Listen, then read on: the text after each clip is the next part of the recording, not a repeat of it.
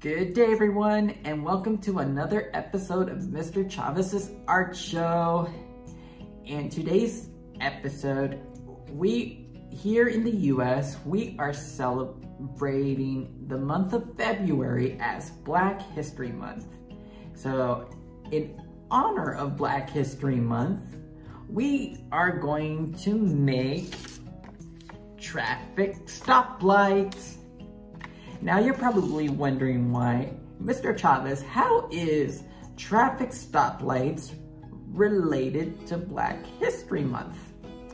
Well, in today's episode, I will show you how, and also how to make your very own traffic stoplight. So follow along and let's have fun.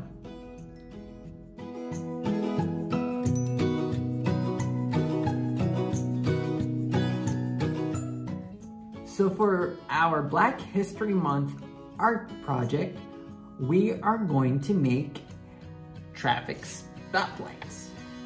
Now what's so special about traffic stoplights is these are what drivers use to help be safe, be respectful, and be responsible on the road. They tell us when to stop and when it's okay to drive safely. Now here's an example of a traffic stoplight.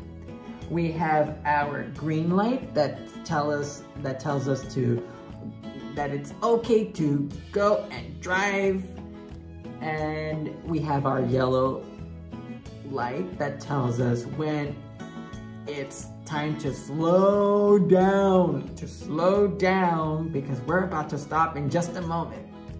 And then our red light means stop, don't drive any further. So that's what our traffic stoplights are for. Again, they help drivers to be safe on the road. Now, traffic stoplights have been around for a very, very long time. Usually they tell us when you're supposed to stop and when you're supposed to go. It wasn't until Mr. Garrett Morgan, who helped invent the traffic stoplight to include the yellow light to let drivers, to let them know to slow down. Mr. Garrett Morgan knew that he saw a lot of people not being safe and having a lot of accidents because they don't know when to slow down.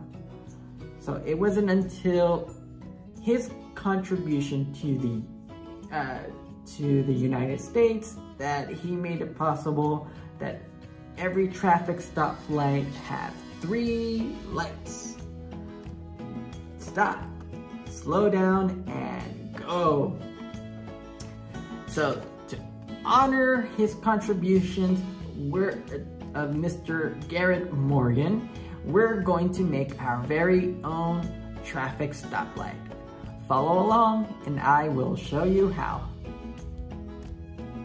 So this is what we're going to be using for today. We have glue, scissors, and different colored construction paper. For the colors we're going to use black, green, yellow, and red. And that's really it for today. So let's get started. Our first step is prepping our construction paper for the project. For our black construction paper, we're just going to fold it in half and cut in the middle to make a long black rectangle. And as for our colors green, yellow, and red, we make small squares.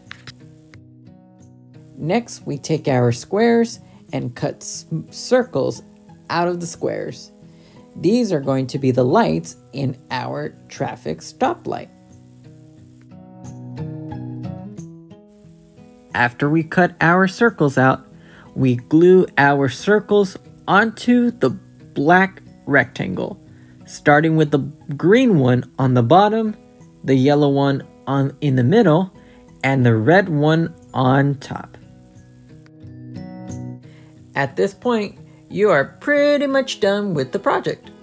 However, if you want to go the extra mile and be very creative, you can do so. You can color it, write it, put paint on it. Right now, Mr. Chavez is putting glitter onto his traffic lights so it can be nice and shiny and sparkly. Now here is my finished product, my traffic stoplight.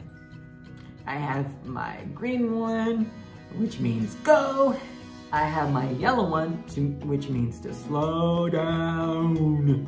And then I have my red one that means stop. Stop. And it's nice and glittery and shiny just so that everyone can see where the lights are at. Well, I hope you have fun today making our stoplights for Black History Month. And remember to say thank you for Mr. Garrett Morgan and his brilliant invention. And I just want to say thank you for joining me today in Mr. Chavez's art show. Have a wonderful day, everyone, and I'll see you next time. Bye!